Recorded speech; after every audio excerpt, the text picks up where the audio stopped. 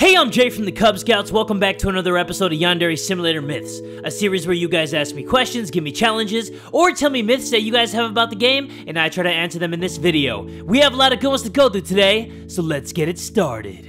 So last episode, we added Osana Najimi to the game. Well, not really. It was more like a sneak peek. This time, we are going to put another rival's name in place of Osana Najimi, and let's see if any of them pop up. If they do, that will be cool as shit. I'm going to be happy as fuck. The first name we are going to put on is Amai Oreyaka, and I got to write that down because I sure as shit know that I'm going to fuck that up. Alright, I added Amai Oreyaka into the game. Hopefully when I turn around, I see her baking a cake in midair or some shit. So let's see if my theory is right. No! It's still Osana! What? Oh, that is so lame. So I took off Osana's name and then I added Omai, the baking girl, and it's still Osana. Let's see if it still says Osana. No, it says Amai Oreyaka. Okay? So it is Amai's name, but it still looks straight up like Osana Najimi. That's weird. So no matter what name we add, it ends up being the same girl. Let me add a new name, a completely random name, and let's see if Osana's character model will still be in there.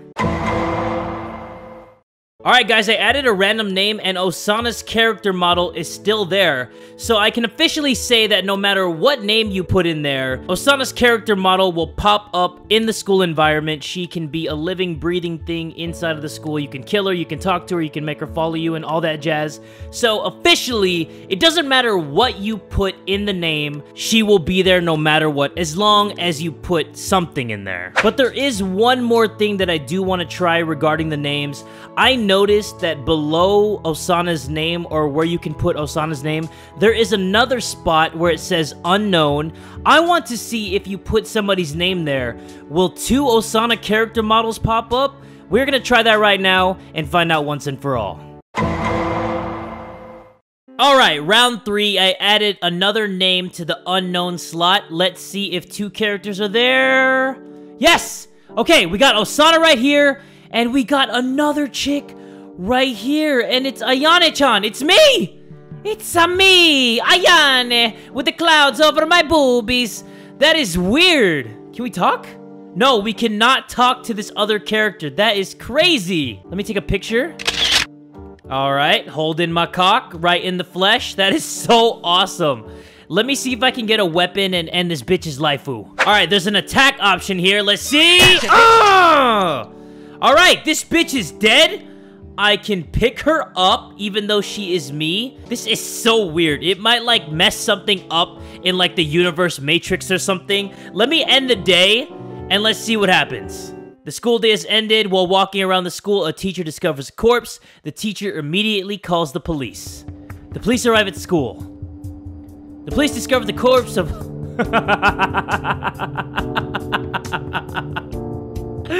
The police discover the corpse of Holden Macaque.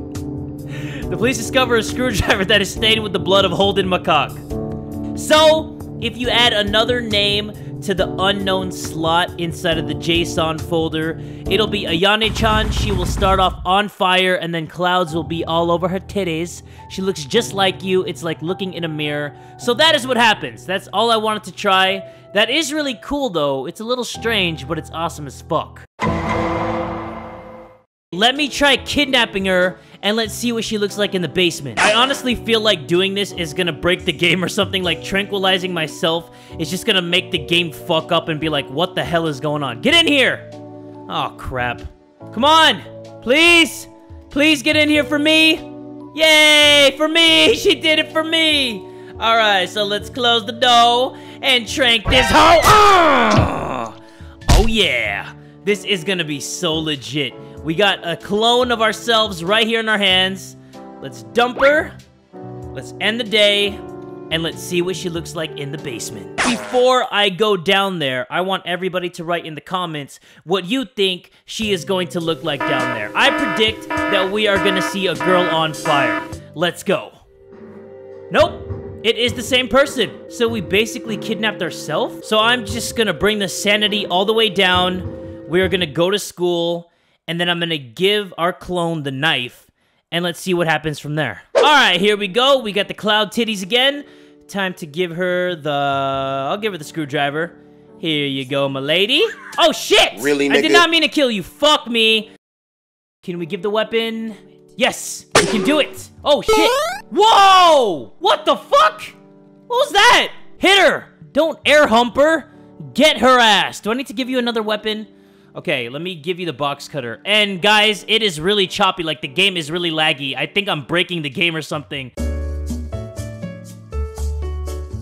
But anyway, guys, I don't know what else to do with the Ayane-chan clone. The first thing we tried to do is put another rival's name in place of Osana's, but Osana's character model still pops up. You can actually put any name you want in there. Anything you want. You could probably even put 2 letters and someone will still pop up. And also, if you put another name directly below Osana's name, you can spawn a clone of Ayane-chan. I had a lot of fun trying this stuff out. Hopefully you guys did too. On to the next myth. Jay, what if you kidnap Osana placeholder? Okay, we can try that. Excuse me, miss. Can you follow me, please? I honestly think that she is going to look the same. She's gonna have the long hair, the polka dot stockings, all that jazz. Or she is going to look like that burning girl or that silver-haired girl, the one that we used to see when we kidnapped the gym teacher. I think that's what Osana's gonna look like. You guys tell me what you think down below. But anyway, we got the trank, we got our skank. Close the dough. Trank this fucking hoe. Dump that ass. Fast forward through the day. Her hair's still sticking out because it's so damn long. And let's see what happens. Alright, here we are again. The door to our basement. Now the moment of truth. Can I get a drum roll, please? And it's still Osana Najimi. Whoop-de-freaking do. I'm gonna bring her.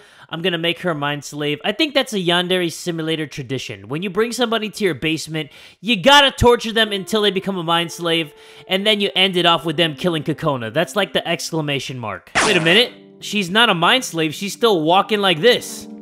That's weird. Usually they start off here, but she's walking. Okay, I see you, big bad mind slave. Here, let me give you this. And she's gonna get up, and she's gonna go in the air again, just like the other chick.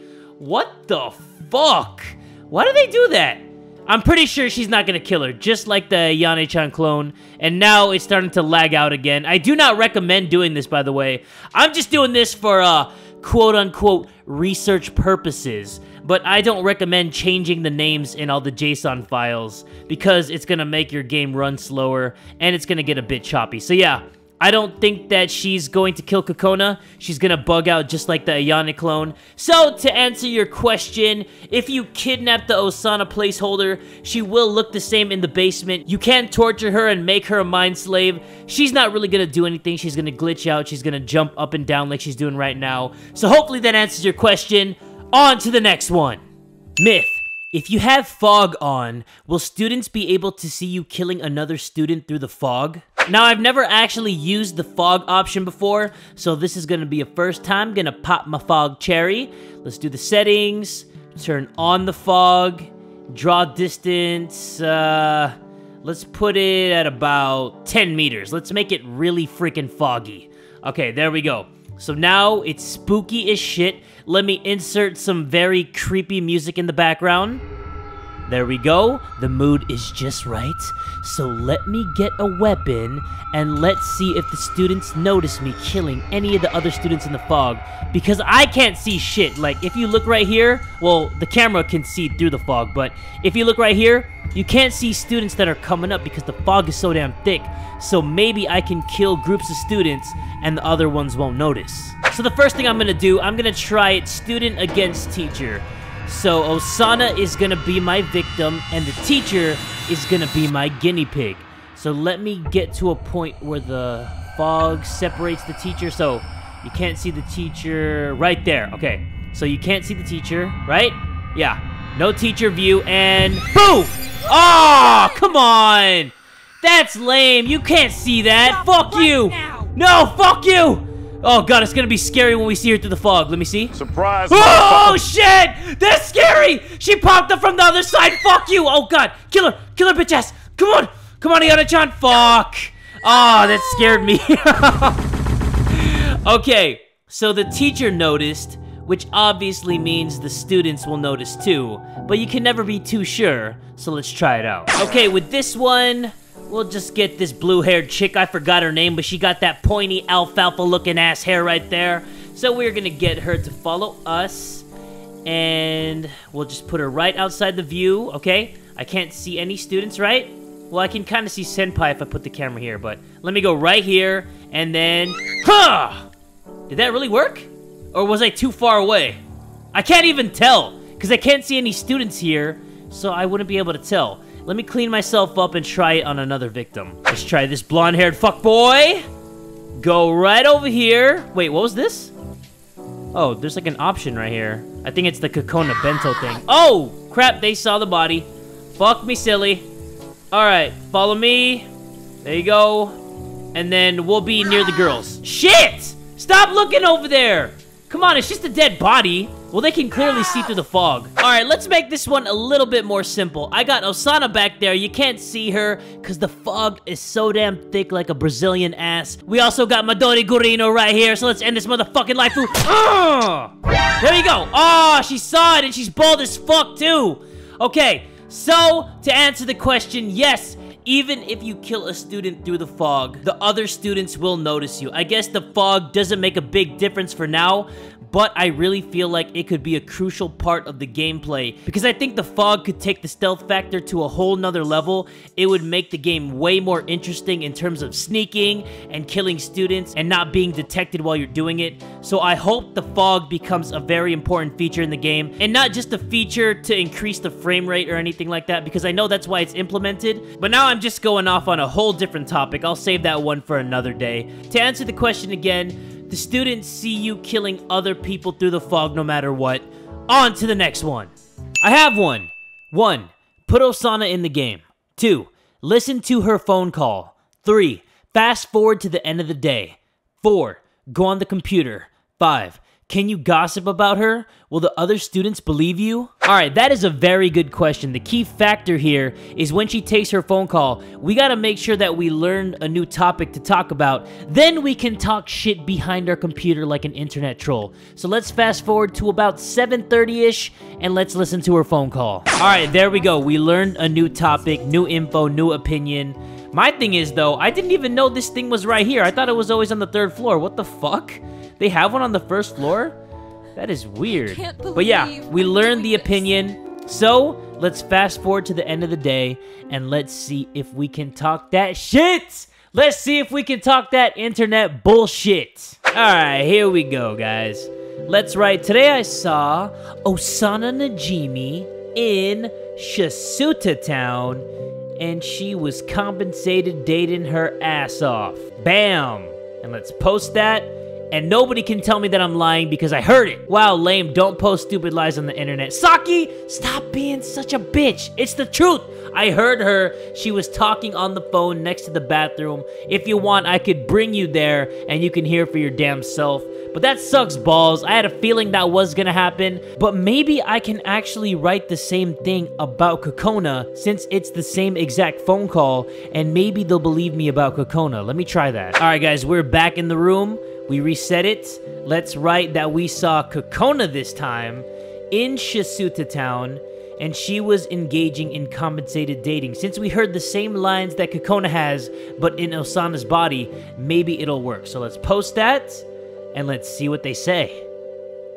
I thought I saw her with an older man in Shisuta Town tonight, but I didn't think it was really her. I wasn't sure if I should say anything about it, but I saw her doing that last week too. Seriously, I didn't think there would be anyone like that at her school. While that's pretty gross, I expected better from Kokona. No, Kokona-chan, it's not true, is it? Yes! So there you go. If you listen to Osana's lines, even if you're not actually there listening to Kokona say it, you can still talk that shit about Kokona and everybody is gonna believe you. So nobody's gonna believe the Osana one, but everybody's gonna believe the Kokona one. Hopefully that answers your question. That was a cool one to do.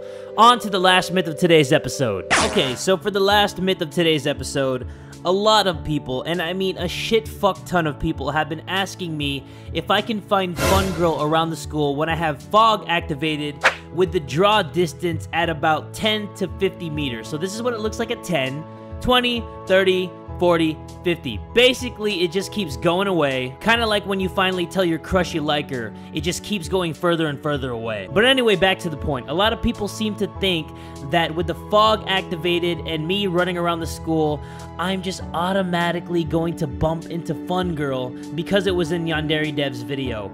But I'm pretty sure that he just added that for dramatic effect.